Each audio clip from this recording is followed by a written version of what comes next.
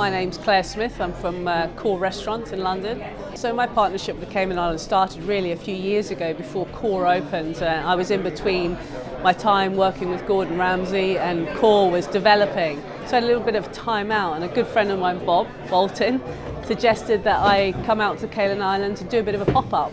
And it was amazing actually, because the food movement there is phenomenal. We were involved with the slow food movement, produce, and obviously the people, and it really made me feel like home from home, a home in paradise.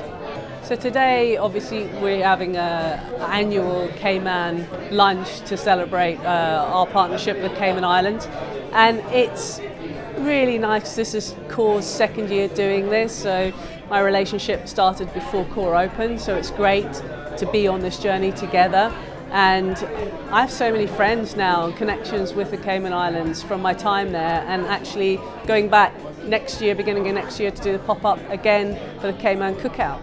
The Cookout is basically a bunch of chefs who actually we're all quite good friends and we know each other, coming together and celebrating food in the Cayman Islands. And so we're doing various events, from dinners, sit-down bit dinners, to demonstrations, to barbecues, and it's just a really fun event. It's just something that everyone actually really enjoys getting together. I've heard about it for so long now, so it's really great to be involved this year.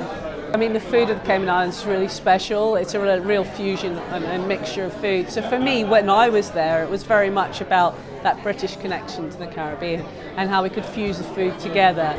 So I also didn't realise just how amazing the produce was and what the food movement in the Cayman Islands. So it was a real eye-opener to me, and as a chef, as a food lover, it's actually a real privilege to go there.